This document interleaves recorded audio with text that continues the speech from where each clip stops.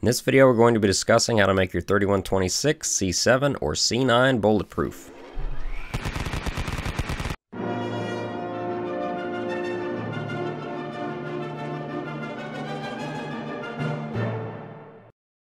Hey guys, Josh with the Adept Ape channel here, and today I'm going to be making a video about how to bulletproof your 3126 C7 or C9 engine.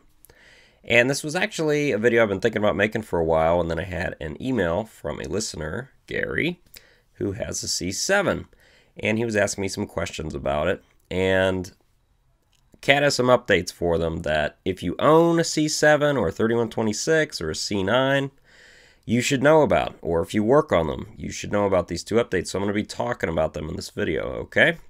And I'd like to say thank you to everyone that's donated in the last week at adeptape@yahoo.com on PayPal. Thank you.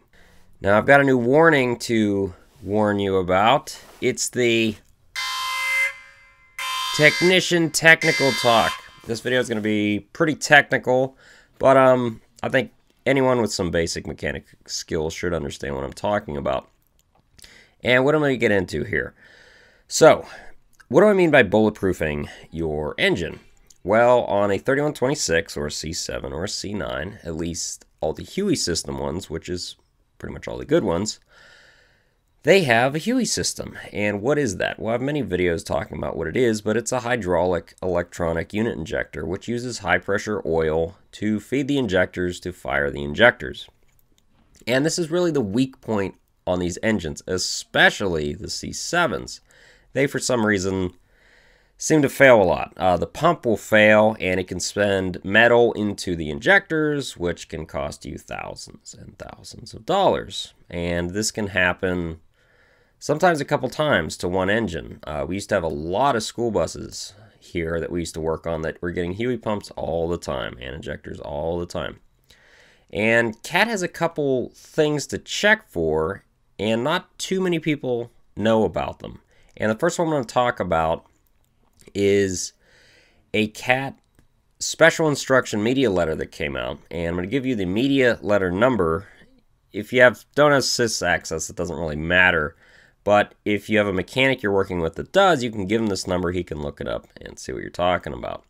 And that number is M as in Mike 0068178. And what this is talking about is contaminated oil can enter your oil system on the filtered side, which should be clean oil, and can get fed to the Huey pump. Now, this unfiltered oil can, of course, damage the Huey pump, and that damaged Huey pump can then damage your injectors. But the Huey pump itself is very expensive, obviously, so we want to protect that as much as possible. So I got a couple pictures from the Cat media letter I'll be talking about and explaining. And the main problem that Cat engineers have found is that the gasket between your oil cooler and your oil filter housing, which bolt together, can blow out or a leak can develop between them, and it would be internal to the engine. You wouldn't see it.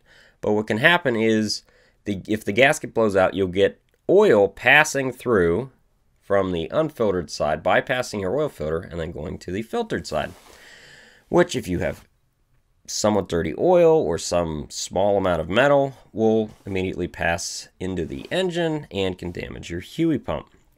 So what's the fix for this? Well, you're supposed to remove your oil cooler. And where is this? Show you the picture here. And when you remove the oil cooler, you're going to check it for flatness. And what does that mean? Well, you need a straight edge or something really flat. And what you're going to do is lay it across the oil cooler and look for high and low spots.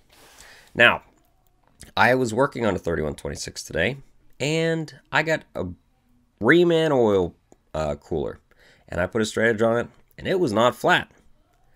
In fact, you could rock your straight edge back and forth on it, so it was obviously not flat, but it should be flat.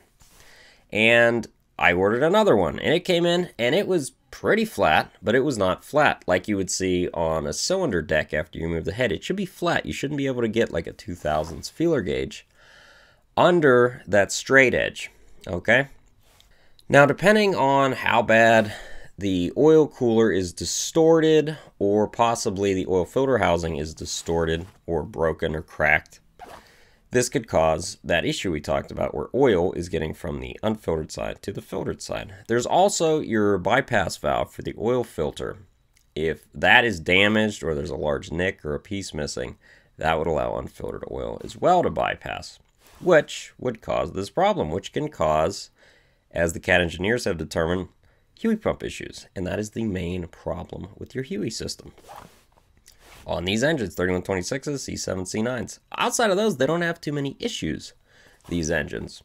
They're fairly bulletproof, so you can take care of your Huey system, you can take care of the rest of the engine. Now, I said there were two things. The other one is a really new update. In fact, it just came out in July, and I've only seen one of these kits installed. Now, this is for C7 specifically.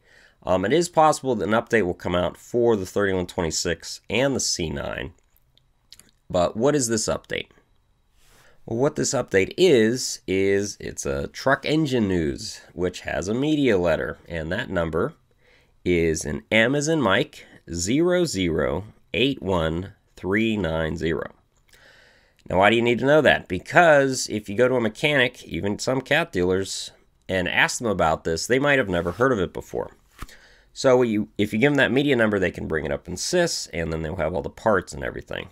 Now, what is this update? Well, what it is a inline secondary oil filter. So where your Huey pump gets its oil from on the side of the block, on the intake side of the block, there's a hose that comes out behind the air compressor if you have one. And when this hose is pushing the oil into the Huey pump, if it's got debris in it, or if the engine has debris in it, it can send it into the Huey pump. So what is this filter? It's actually a screw-on inline filter that will go in place of your normal Huey oil supply hose. So in order to install it, it's kind of a pain in the butt. You have to, if it has an air compressor, which most diesel engines do, you have to remove the air compressor and the power steering pump to get to the Huey oil supply line. You will then remove the Huey oil supply line. And if your engine has the original Huey oil supply line, it might not be a bad idea to change it anyways. So now would be a good time to do that. You will then put on the new Huey oil supply line with the inline filter, which is changeable. And what this will do, it'll keep any debris that, for whatever reason, is in the engine from getting to that Huey pump. So if you can keep any debris from out of that Huey pump, according to the Cat engineers, you will significantly increase the life of that Huey pump and your injectors. Now, Huey pumps also do fail for the solenoid going out. Of course, they can also internally fail, which this would not prevent that, but it would keep the oil extra clean going to the Huey pump. Now, the Huey pump can be ordered as a kit with this updated line and the updated filter, and that kit part number is a 20R, as in Robert, 6642. And that will take place of the normal 10R8899 C7 Huey pump, which that pump is still used, but that part number I gave you, the 20R number, is that pump with the updated line kit. And that are the two ways Cat has come out with to bulletproof your engines on all of the Cat smaller truck engines. All right, thank you for watching.